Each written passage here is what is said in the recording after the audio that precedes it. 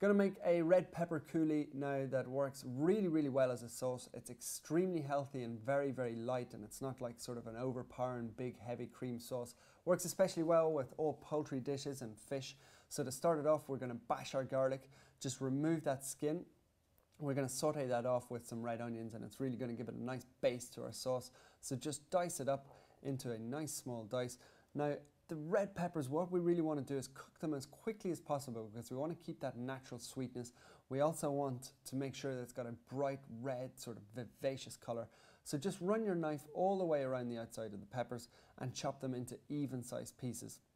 We're going to cook this in a large, sort of flat-bottomed frying pan with a little bit of olive oil. So you just want to sweat them off for 2 to 3 minutes.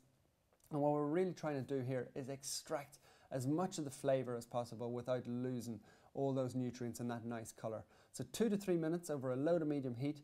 We'll then crank the heat up to the maximum, and we're going to add in our water. You could of course add chicken stock or vegetable stock at this stage, but I'm trying to keep the flavor as clean and as light as possible, so we're using water today.